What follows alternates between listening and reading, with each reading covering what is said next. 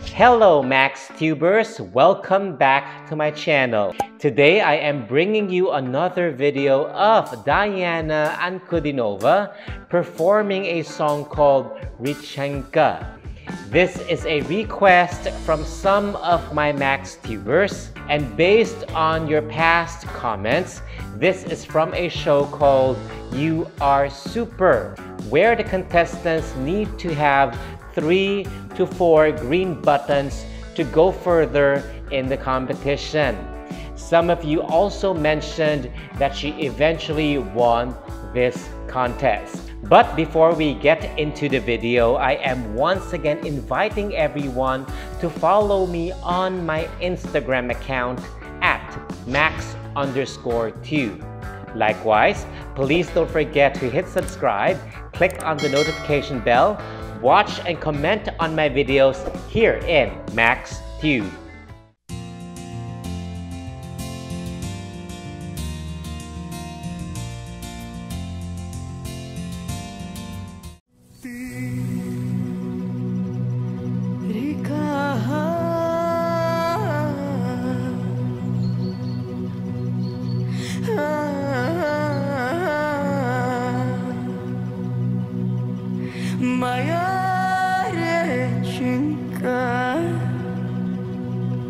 Due to some negative experiences in the past, where some of my videos were blocked in selected territories by YouTube due to some copyright issues, I will be superimposing some additional effects on this original video just to be safe.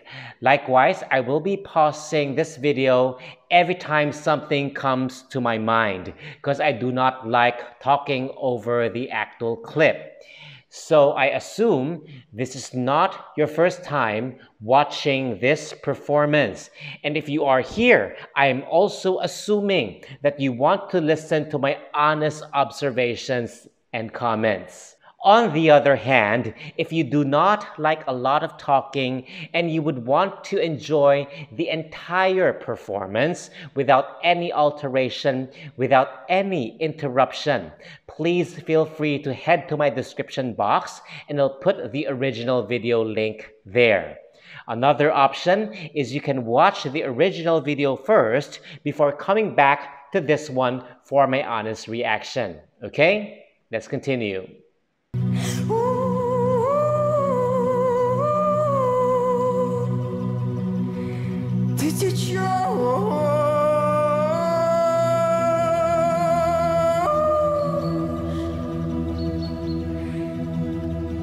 Less than a minute into the song, she is already giving us different textures in her voice. I specifically love the way she shifted from her chest voice to her head voice in that very apparent and distinct manner. It's almost like she's howling. As usual, it sounds haunting. It sounds great. Let's keep going.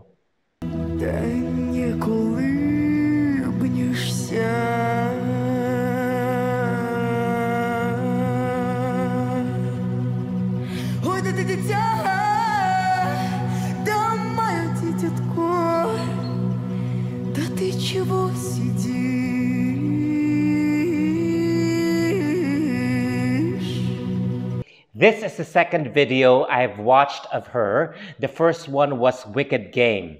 Keeping in mind that she was just 14 years old here in this video, again, she's giving us a lot of depth in her expression. Even with that faint smile on her face, I can feel her loneliness. So I suspect this song is a sad one. I'm just guessing since this is something I do not understand. It's a language I do not understand.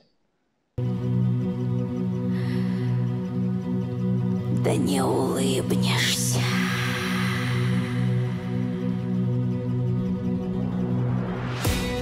I have no idea what that was, but it sounded scary.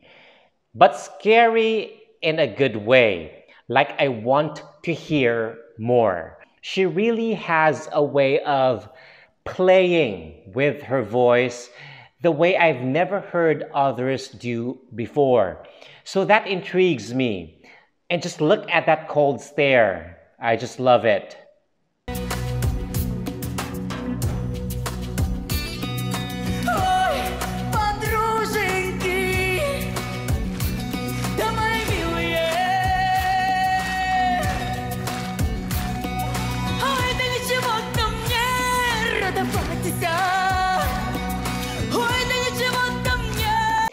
I'm not sure if that was a growl or did she just emphasize the R in that one word.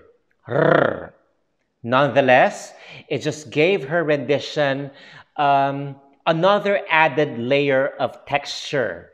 Also, there is this rawness in her voice that I absolutely adore. What I like about her is her uniqueness. And I don't think I have ever heard anyone like her in terms of vocal style so far.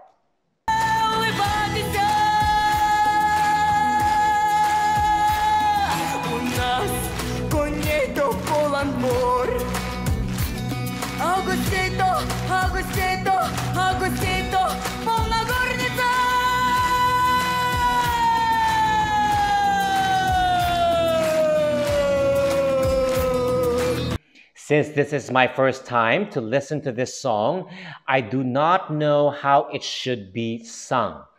But did you guys hear that last part where she went from her mid-range to her low range? I'll call it the drop. I find that drop very unusual yet very refreshing. In mainstream entertainment, people tend to prefer singers with higher voices over singers with lower voices, whether male or female. But for me, vocalists with low voices of high caliber, like Diana, are so underrated. In singing, it's not always about belting out the highest of notes. It's all about expression.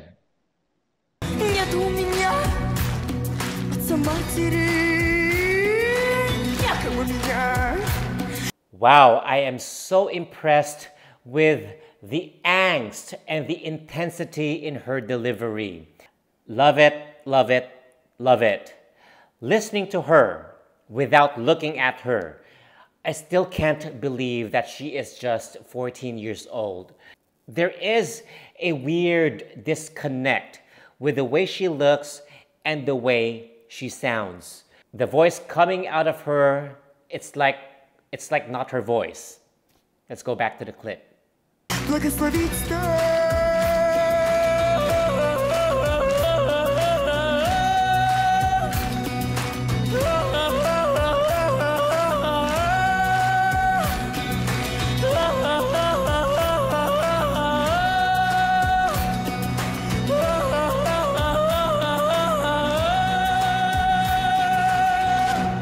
Listen to that beautiful cry.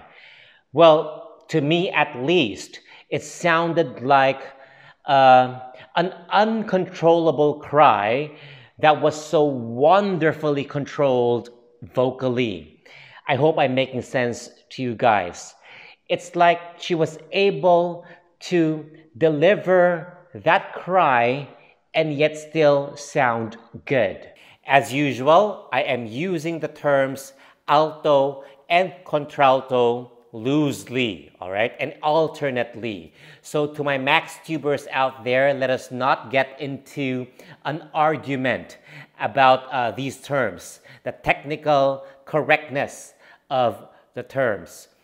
So one of the reasons why I love altos or contraltos so much is the unique quality and character of their voices.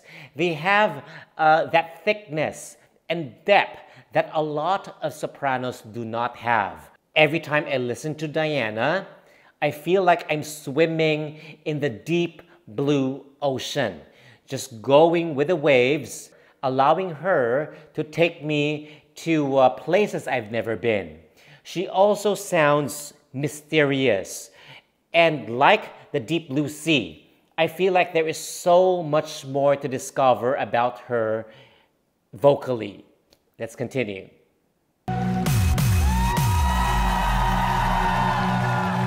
3 green buttons achieved. What took you guys so long? It's about time you guys pressed your buttons. I don't know what kept them so long. Because if it was me, I would have pressed my button a minute into the song. But that's just me. Again, to those who do not like a lot of pauses in between, like what I'm doing right now, please feel free to head to my description box and click on the original video link. Okay? Let's keep watching. Rechenka.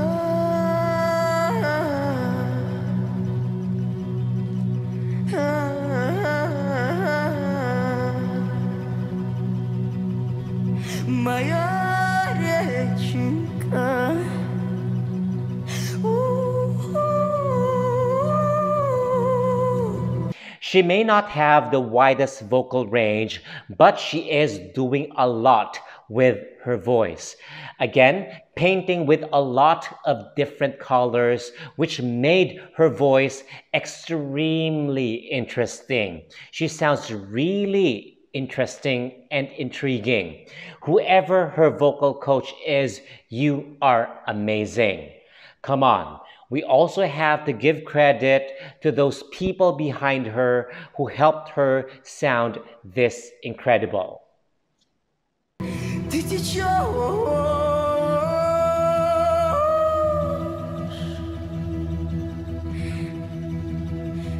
Again, I love it every time she does that.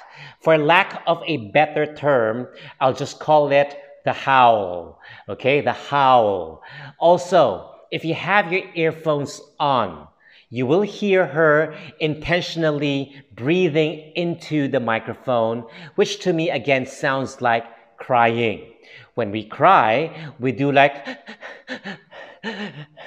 and I believe that is her interpretation of that. That is her way of trying to achieve the crying sound, and she did it beautifully and successfully.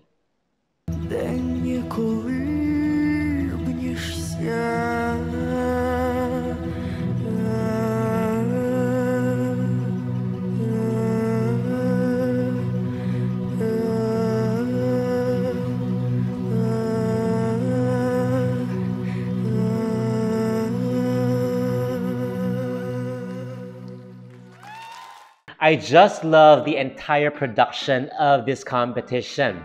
Even with the first video I watched, Wicked Game, God, it's so good. The backdrop, the props, the camera work, everything was on point. They really put on a marvelous show that goes amazingly well with the mood of the songs. It doesn't distract you from the performance, but instead, it complements it really well. Suffice it to say, this looks more like a concert than a contest. Now going back to Diana, this girl is simply phenomenal. Every time she opens her mouth, she never fails to impress me. Although I understand that she may not be everyone's cup of tea. But for someone like me who appreciates all types of voices, especially unique tones like hers, especially true contraltos like her, I have nothing but praises for her. And we have to remember, a 14-year-old girl expressing herself like this is not common. For some of you who might say that this performance was very calculated or not, she did everything beautifully and she sounded sincere. Having read your comments, in my other video, I am starting to think that her past experiences may have also contributed to this sincerity. Since she has experienced pain, she knows what it feels like. Thus, she knows how to use this in expressing a song. It's sad, but like what they say, what doesn't break you makes you stronger. And I'd love to think that her negative experiences in life has in one way or the other built her into the successful person she is today. If you find this video enjoyable, please give it a huge thumbs up. And please do not forget to share your thoughts down below at the comment section because I'd love to hear from you. But remember to keep your comments respectful. It is okay to agree or disagree with one another as long as we do it in a respectful manner. Let us be kind to one another and spread love, not hate. With that, thank you all for watching, and please don't forget to hit subscribe, click on the notification bell, watch and comment on my videos here in MaxTiube. Stay safe, happy and healthy everyone. Take care.